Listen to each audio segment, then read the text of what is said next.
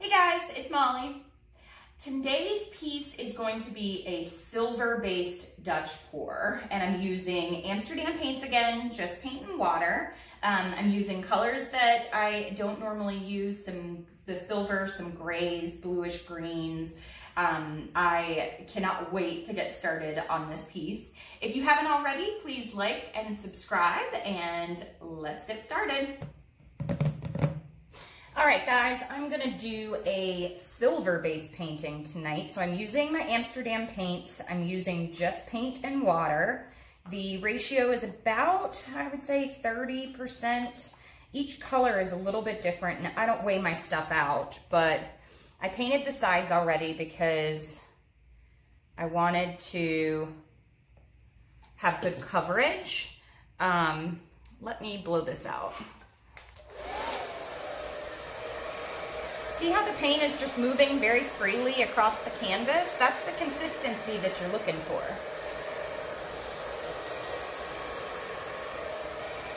Just as soon as I touch my blow dryer on low, the paint immediately starts moving.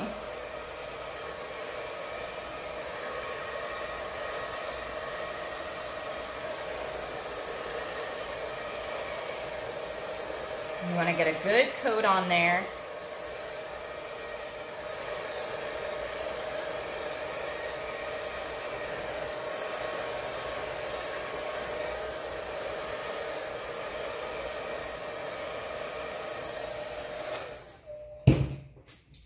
And you want to use paints, if you're doing paint and water, you want to use paints that have a pretty good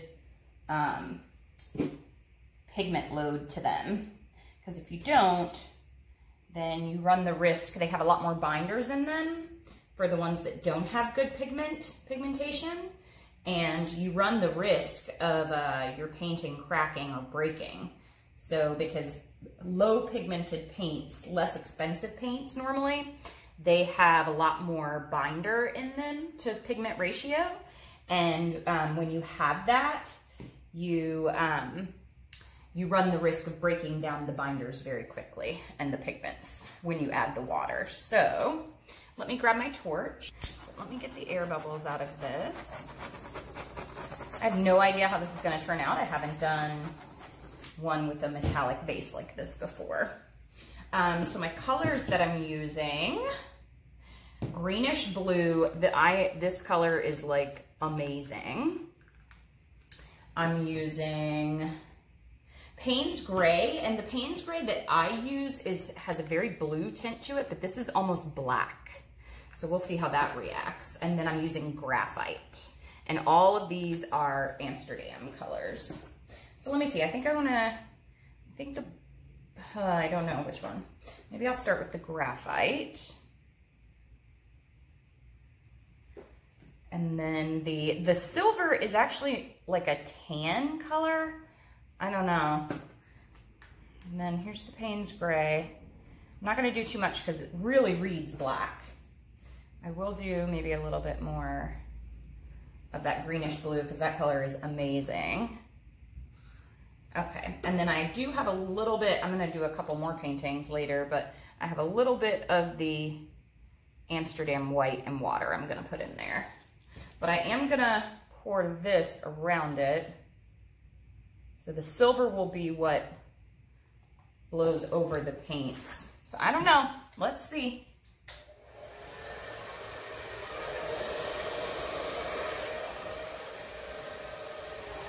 Okay, so I didn't get a ton of cells, and I didn't really know what to expect blowing the metallic over, but that's okay. You don't need cells. I'm just popping air bubbles right now.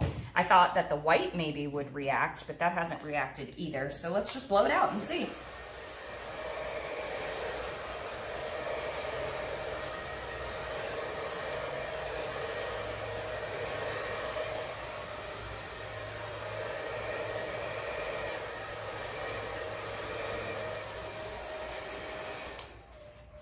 Maybe a little bit right here.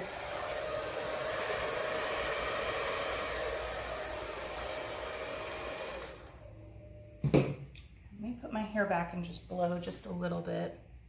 It's very pretty, but definitely not getting any type of like cell reaction that I normally get from this. Very, very pretty though. Let me torch it a little bit in the center and see if anything comes up.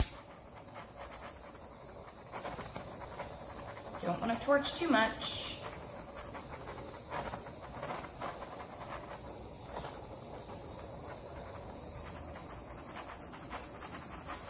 It's kind of interesting. So as I torch, like all of these little bubbles are coming up. There's no silicone in here.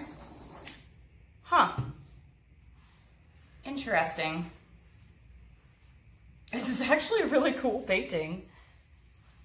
I don't think I'm gonna blow or mess with it too much more. I think I'll let it dry. I might blow just this.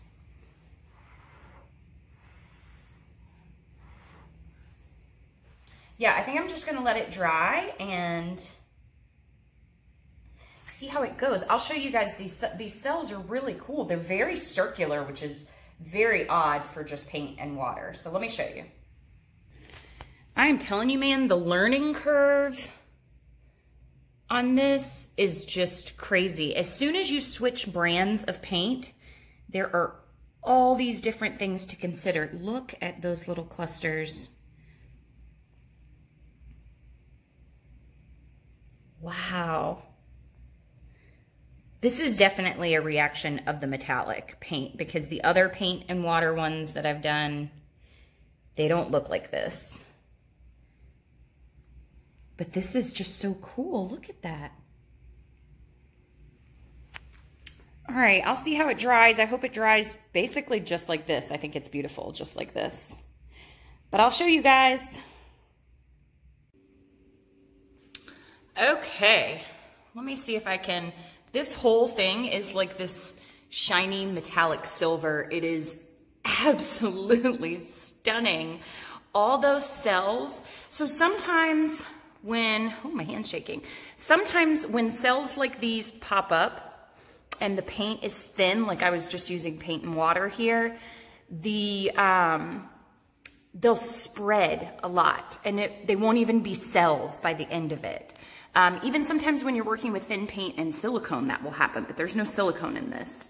But when those cells popped up when I torched, the only ones that got like a little bit wonky were like those right there, and I still love that organic look.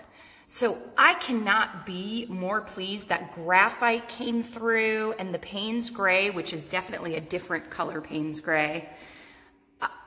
Wow, like what? I love this. Let me see if I can get the shine. But you guys can let me know what you think. I am in love. That greenish blue is gorgeous too. So let me see if I can show you the sides at all. So the sides drip down. I had a really rough time, and I'm glad I painted them ahead of time because you could kind of see through it, but it actually adds like a two-toned effect to it. So I don't know if I'm gonna paint those or not. But there it is. I love it. Silver base. All right, you guys, thanks for watching. Happy painting. Bye.